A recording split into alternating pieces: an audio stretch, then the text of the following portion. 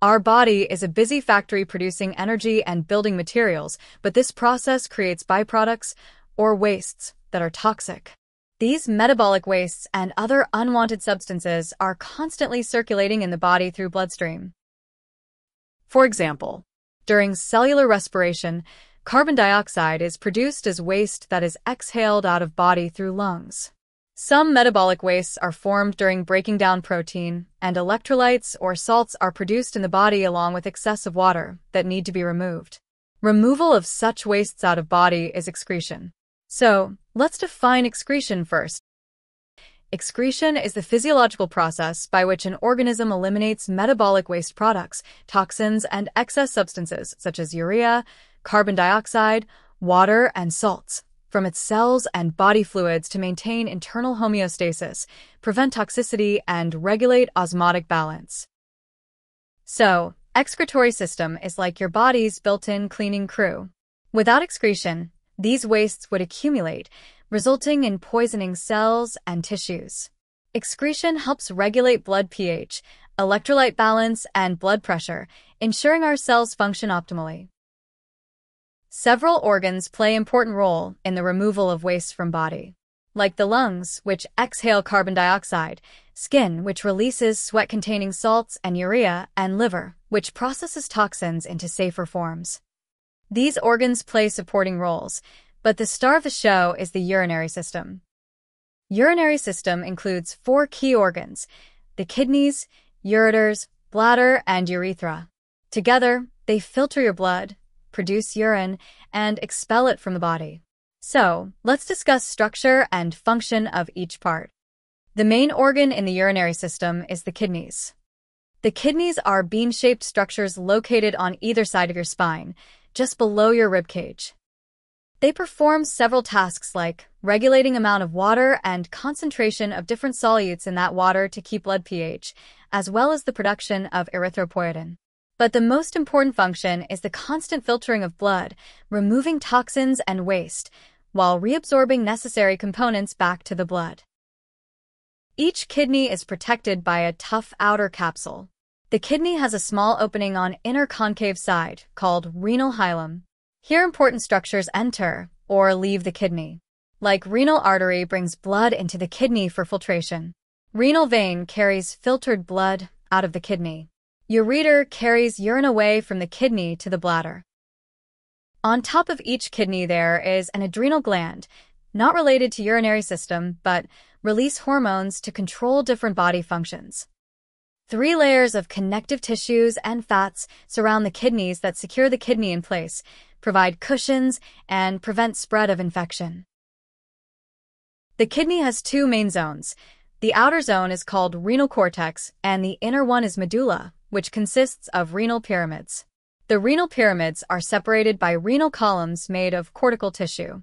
Blood vessels present in renal columns pass the blood to the renal cortex, then into renal medulla, containing nephrons where actual process of filtration happens.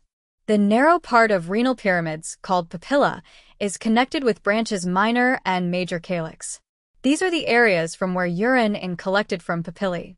These calyxes join to form renal pelvis that connects the ureter to carry urine to the urinary bladder. Blood enters each kidney through the renal artery, and urine is filtered out of the blood in nephrons. The urine will travel through papillae, collect together in renal pelvis, and then exit down through the ureter to the bladder. The filtered blood is going to travel through the renal vein, and then back to the heart. But the real magic happens in over 1 million tiny units called nephrons, the functional part of the kidney. Each nephron starts with a glomerulus, a cluster of coiled capillaries where blood is filtered. It's surrounded by Bowman's capsule, also called the renal corpuscle, that is located in cortex. From there, the filtered fluid moves to medulla, then back to cortex through a series of tubules: the proximal convoluted tubule, the loop of Henle with descending and ascending limbs, the distal convoluted tubule, and finally, the collecting duct. So, how urine is formed? Urine is produced in 3 steps. Number 1. Filtration. Blood pressure pushes water, salts, urea, and other wastes through the glomerulus into Bowman's capsule, like squeezing juice from a fruit. This creates a filtrate, while blood cells and proteins stay behind. Number 2.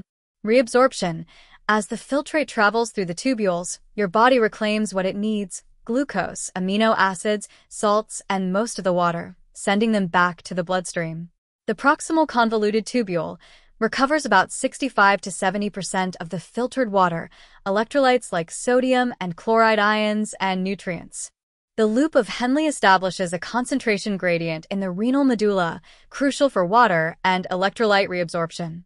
Fine-tunes reabsorption of electrolytes and water occurs in distal convoluted tubule under hormonal control.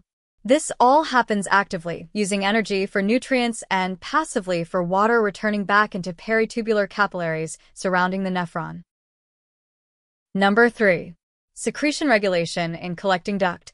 According to the ADH hormonal signals, extra wastes like hydrogen ions, potassium, and ammonia are added to the filtrate to fine-tune your body's balance. By the end, concentrated urine collects in the renal pelvis, a funnel-shaped area. There are 2 types of nephrons: cortical, shorter loops for basic filtering, and juxtamedullary, longer loops for concentrating urine in dry conditions. Amazingly, this process helps regulate blood pressure and produces hormones like erythropoietin for red blood cell production. Once urine is ready, it leaves the kidneys through the ureters, 2 muscular long tubes that connect each kidney to the bladder. Using wave-like contractions called peristalsis, they carry urine downward, with special valves preventing backflow. Next, the urinary bladder, a stretchy, muscular sac in your pelvis that acts like a storage tank. It can hold up to 500 milliliters of urine comfortably. As it fills, nerves signal your brain, time to go. Finally, the urethra, a tube that carries urine from the bladder out of the body. Sphincter muscles act as gates, relaxing during urination to let urine flow out. Together, these organs ensure waste is safely transported and expelled, keeping your body toxin-free. And that's the Human Excretory System, your body's efficient waste management team. Thanks for watching. If you learned something new, like, subscribe, and share. See you in the next video.